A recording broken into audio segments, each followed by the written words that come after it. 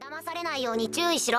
騙されないでくださいね。騙されちゃいけませんよ。騙されないでくださいね。騙されませぬように。みんな心配性だな。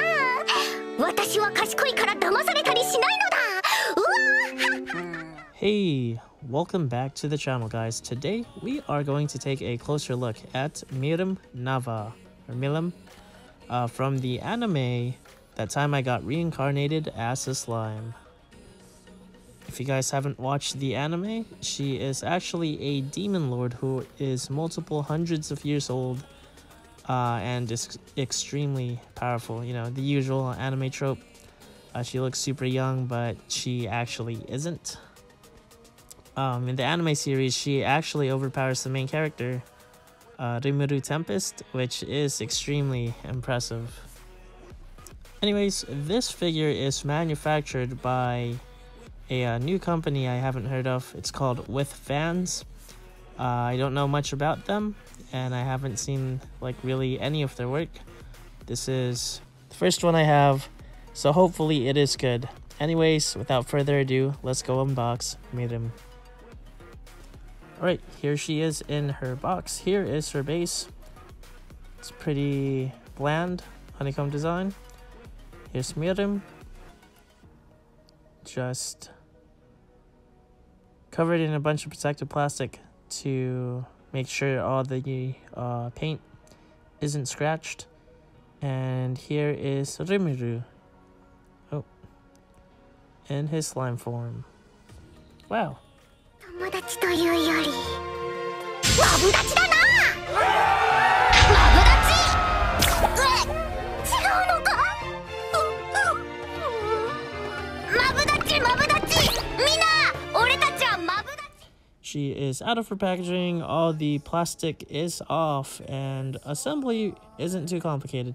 She has 2 holes on her right foot and 1 on her left that go onto the metal pegs on the base. Just gotta place it correctly and press down.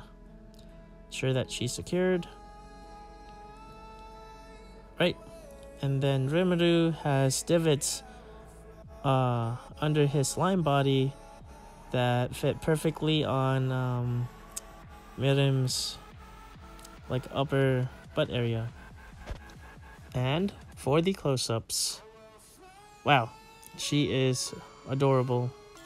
One thing I didn't like was when I took off the head to take off the plastic. I knocked off the honey right there, that honey, and yeah, I needed to like glue it back on, which sucked. But detail wise, this is probably the best Milim figure that I have seen. Love the hair sculpt. I love the coloring. The metallic paint that they used, the metallic gold paint that they used against the black paint, it really does show, which is really nice. I liked how they used the green clear plastic on her right shoulder to give like the a gem appearance, and they used glossy paint for the boots, which is really cool. The hair is really nice. I like the hair sculpt a lot. Whoa, what the heck? What was that? It's a paint blotch. It's not really too big a deal. If you guys are good at like painting, you can sand it down, color match, and it will be gone.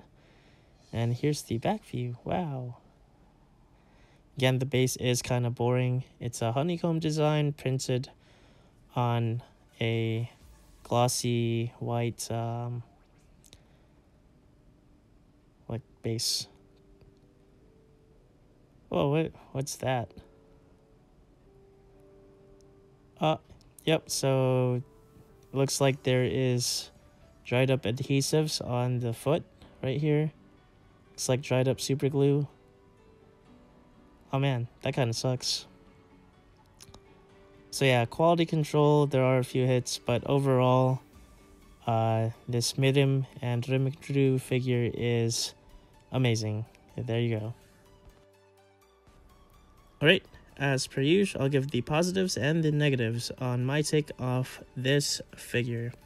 I believe that With Fans has made an amazing rendition of Milim. They're probably, or this specific one is probably going to be the best Milim figure based on the prototypes of the other manufacturers that I have seen, both online and in real life. I'll go ahead and post a link in the description of her My Figure Collection page, which will have links to certain online stores where you can currently get this figure. If you guys want, you know. Also, if you guys want to help this community grow, I'd appreciate if you guys share this on like social networking platforms. That'd be really awesome. And leave a comment down below. I do love reading your guys' inputs. If you like this video, appreciate a like, a subscribe, and I will see you next time. Thanks.